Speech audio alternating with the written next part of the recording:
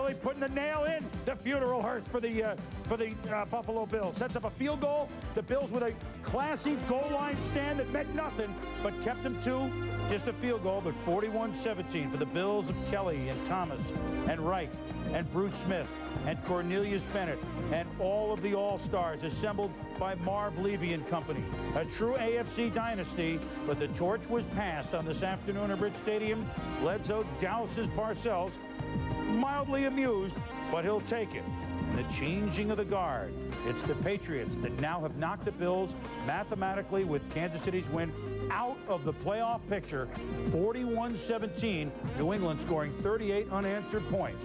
Afterwards, Bruce Smith spoke about it. Maybe this is the best thing that could happen, to realize we gotta do some things during the off season to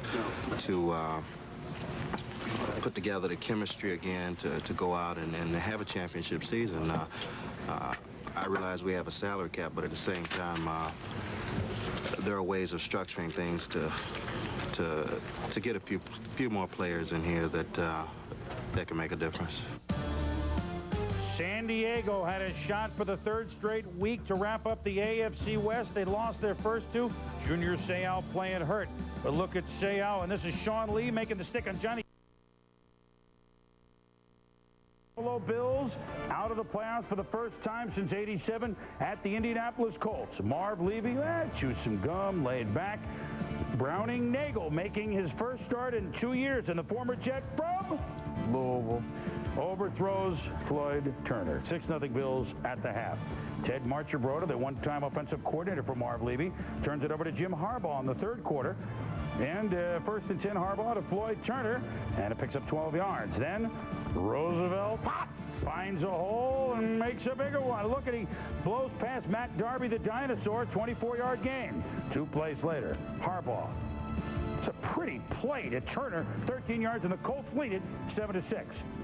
Next possession for Indianapolis. Marshall Faulk on 4th and 1. Gets a whole bunch. Look at the moves for the Marshall plan, 28 yards. Yeah, and I'll show you something just as pretty. Joe Stasiak and Will Wolford on the left side of the line, and look at them just collapse the Buffalo Bills inside.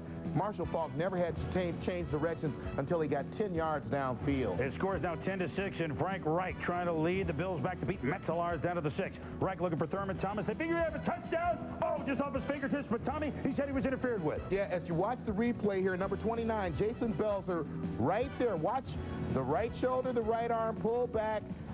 That's where Thurman wanted the interference call, had a legitimate beat. The Bills get the ball back with under 2 minutes to go. Reich, the done beep, beep, beep, beep, beep, beep, beep, beep, beep. Gain of 13 yards. Beebe had a big day catching 8 balls for 111. Steve Christie had not missed over 40-yard field goal this year. So can they get into Christie's range? Reich to Beebe, down to the 29.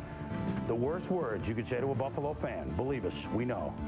It's wide. Doink! Right off the upright from 46 yards. And the Colts beat the Bills.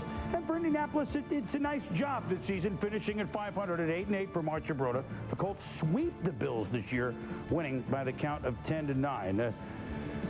So for the Buffalo Bills, they need the rest, as we talked about last week. They will retool. They got some room under the cap. They may make a couple of player moves. They signed their center, Ken Hall, to a new contract this year. Now, let's go to the Arizona.